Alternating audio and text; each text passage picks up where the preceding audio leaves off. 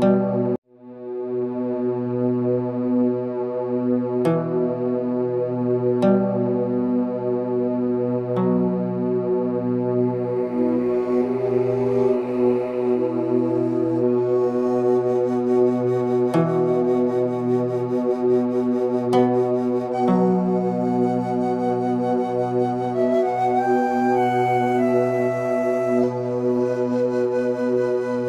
far, God has used metals to represent three kingdoms with perfect accuracy. We will now see why God chose iron to represent the fourth. And the fourth kingdom shall be strong as iron, forasmuch as iron breaketh in pieces and subdueth all things. And as iron that breaketh all these shall it break in pieces and bruise. This is undoubtedly the Empire of Rome. The secular historian Edward Gibbon makes this remarkable statement regarding her iron power. The arms of the Republic, sometimes vanquished in battle, always victorious in war, advanced with rapid steps to the Euphrates, the Danube, the Rhine, and the ocean, and the images of gold or silver or brass that might serve to represent the nations and their kings were successively broken by the iron monarchy of Rome. Rome was the largest and longest lasting of all preceding kingdoms. The iron in the image shows us that Rome will last until the end of Earth's history. However, there are two phases of iron. One is iron alone, the other is mixed with miry clay. This is fulfilled in the pagan Roman Empire and the papal Roman Empire. The political philosopher Thomas Hobbes makes this interesting observation in the 1600s regarding papal Rome. And if a man considers the original of this great ecclesiastical dominion, he will easily perceive that the papacy is none other than the ghost of the deceased Roman Empire, sitting crowned upon the grave thereof, for so did the papacy start up on a sudden out of the ruins of that heathen power. Throughout Roman history, Rome has had 7 differing heads of government. The first were kings ruling the kingdom. Next, Rome became a republic and were headed by consuls, which are 2 elected individuals holding office at the same time. Each consul had veto power over his colleague.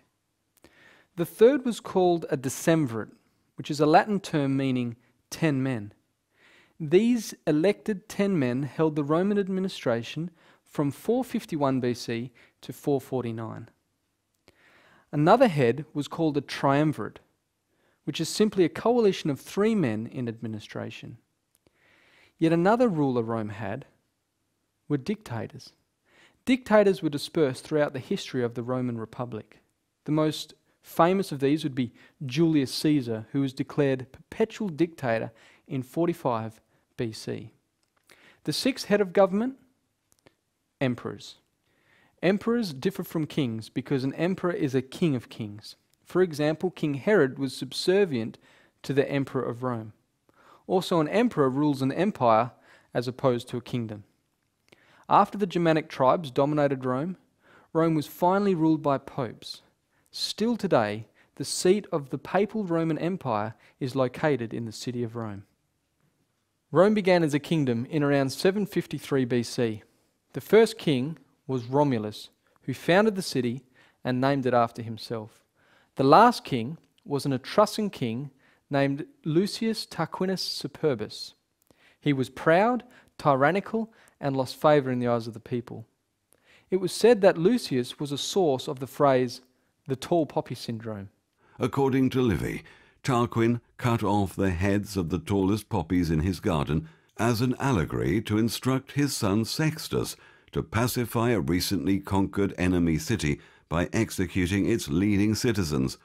This is one of the many stories which leads to the modern expression of tall poppy syndrome to describe the phenomenon of tearing down individuals who rise too far above the majority. After Sextus violated a Roman noblewoman, the Tarquin family were removed from power and driven out by Roman aristocrats in 509 BC. At this time, the Roman Republic was formed. It was under the Republic that Rome came to be as strong as iron. Rome's expansion of territory commenced with the domination of the Italian peninsula. Rome then turned her eyes across the Mediterranean and fought 3 wars against their North African rival Carthage. These were known as the Punic Wars.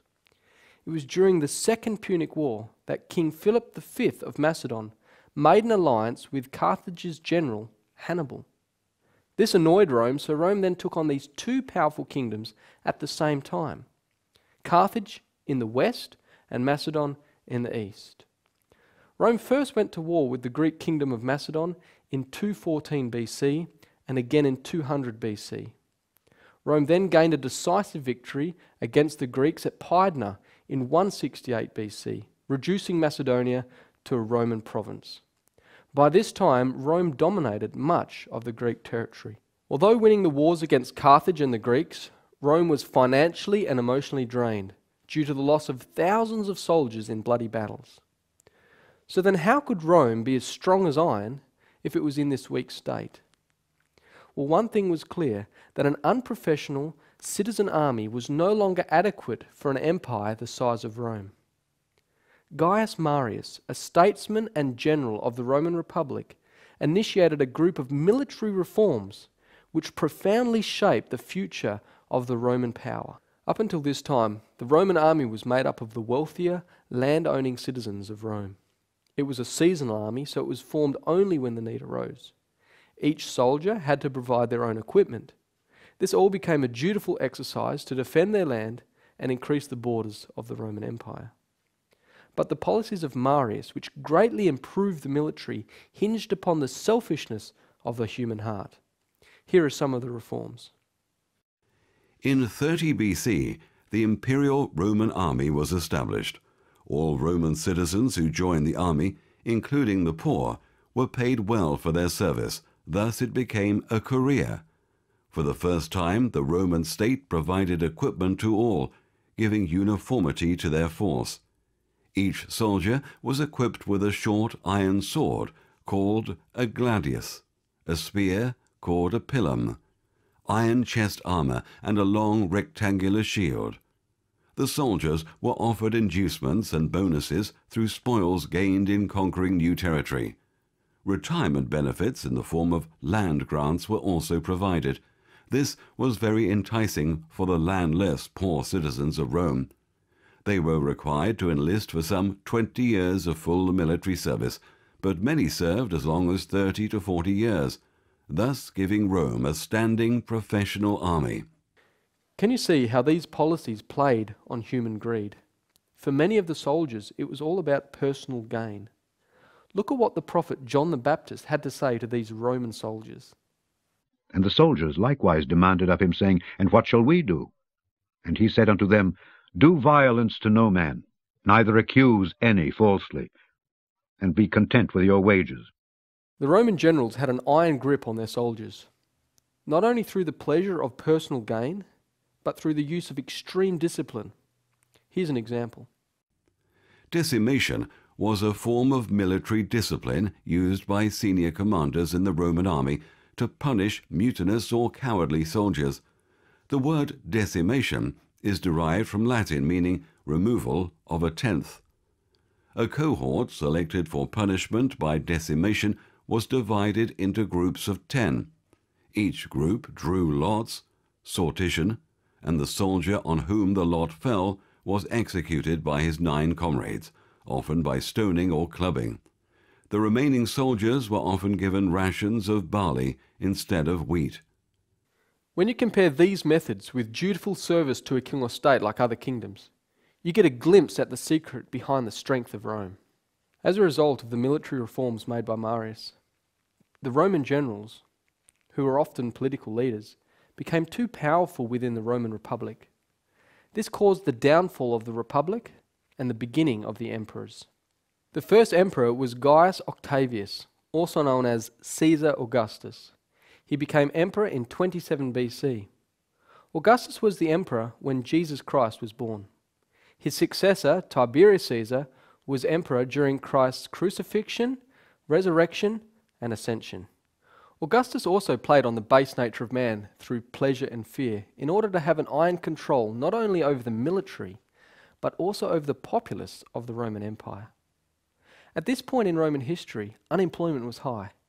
Large agricultural estates were supported by government grants, and these estates exploited slave labour from conquered lands. Small farms couldn't compete and gradually went out of business. This caused an influx of the unemployed into the cities. Augustus maintained control of these idle citizens through the pleasure and fear principle.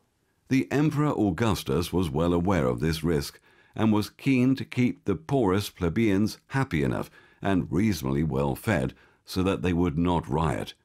He began the system of state bribery that the writer Juvenal described as bread and circuses. Free grain and controlled food prices meant that plebeians could not starve, while free entertainment such as chariot races and gladiators in amphitheatres and the Circus Maximus meant that they would not get bored and restless. Bribery it may have been, but it often worked. Bread and circuses gave the people an addiction to the Western lifestyle that Rome promoted. Rome built many entertainment centres in order to keep the masses amused. About 230 Roman amphitheatres have been found across the area of the Roman Empire. They were used for events such as gladiator combats, chariot races, venations or animal slayings, and executions. Amphitheatres are distinguished from circuses, from hippodromes, which were usually rectangular and built mainly for racing events, and from stadia, built for athletics. Imperial amphitheatres comfortably accommodated 40,000 to 60,000 spectators, or up to 100,000 in the largest venues, and were only outdone by the hippodromes in seating capacity. Rome also employed capital punishment as a penalty for disobedience or rebellion. The Apostle Paul was charged before the Roman government for being a ringleader of a worldwide uprising. For we have found this man a pestilent fellow, and a mover of sedition among all the Jews throughout the world, and a ringleader of the sect of the Nazarenes. Consequently, Paul was brought before Nero in Rome and was beheaded for his Christian faith. Nero marks the beginning of the Christian persecution.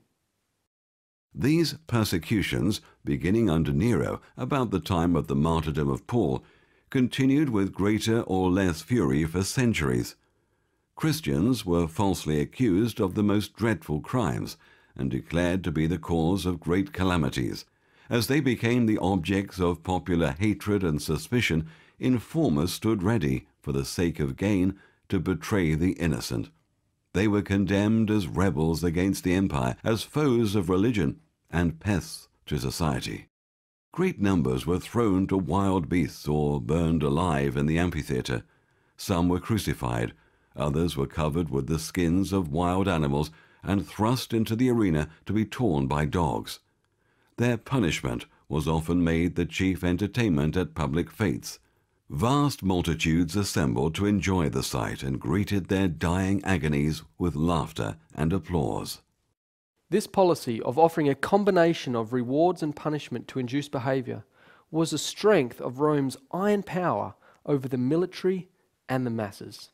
After Nero's death, another dynasty of Roman emperors arose, including Vespasian and his son Titus, who destroyed the city of Jerusalem in AD 70. Rome then continued for another 235 years until the reign of Constantine, which saw the empire divide, the capital city relocate, and a new state religion introduced. From Constantine onward, the Roman Empire was never the same again. Foreign elements were introduced, and the iron began to be mixed with miry clay.